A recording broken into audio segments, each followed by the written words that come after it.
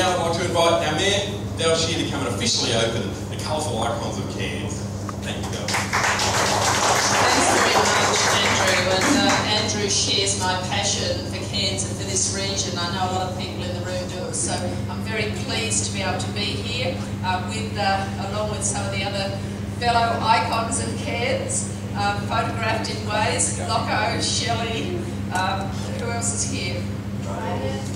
Yes, Dale, I spotted you there. Yeah, it was amazing, and Harold.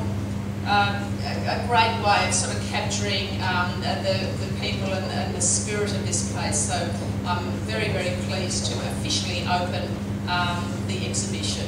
Thank you. I've got to say, folks, you've got no idea how much fun it was taking these shots.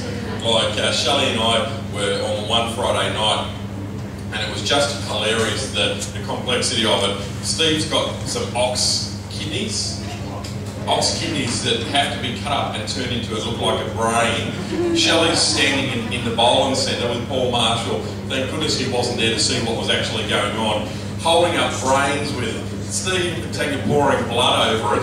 Anyone walked in on this, you would just assume it was some kind of satanic ritual. And I'm pretty sure that there was an earthquake or something somewhere in the world that night as a result of it. I'm sitting there with Tanya's drawn all over my face, and they're rattling the bookshelf behind me to make the books fall out if you look at these shots. Simon is actually 6'7" according to the shots in here. Locko, we're looking at Locko and we're all concerned about what happens when you put a coin in the slot.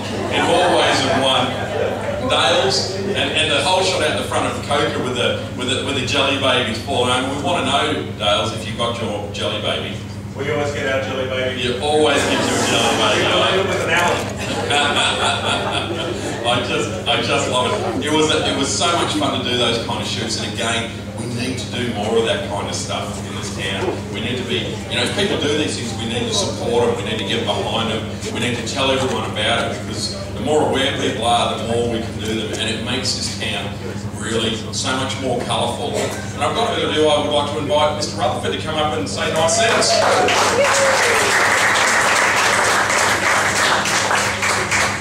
Well, thank you very much, guys. I hope you're having a good time so far. This has been something that I call baggage, this project. I carry a bag everywhere, and in it are my beliefs, my ambitions and my goals. And this is one very big step towards a very big goal that I'm looking to achieve in life. So what you're looking at is a combination of about 2.5 months of work, not just photographs, but 2 AM Photoshop work and Cyclone Larry type thoughts. So it was a great deal of fun, a hell of a lot of work, but if you've had a good look around so far, then you'll see the fruits of my labour, you might say.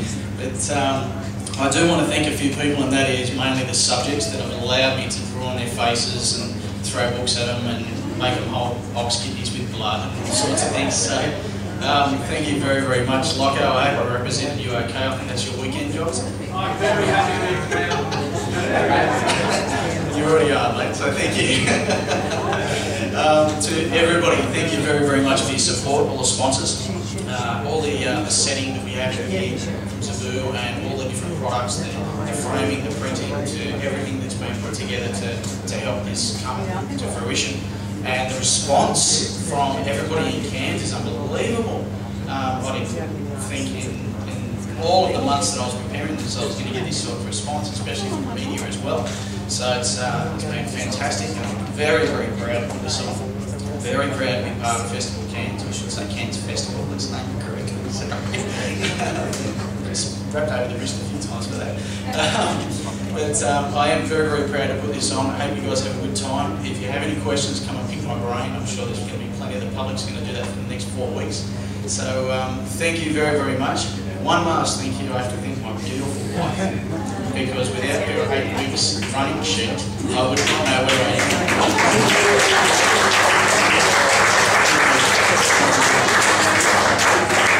Also, one other quick thank you, Stacey. Where are you? Put your hands up.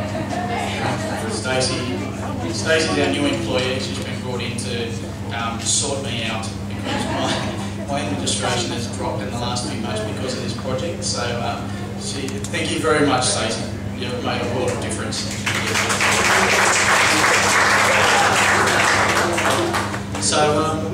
leave it at that. Thank you very, very much. Andrew, thank you very much for addressing everybody tonight and helping out. Val, thank you very much for opening this officially. And also Dennis and Aaron.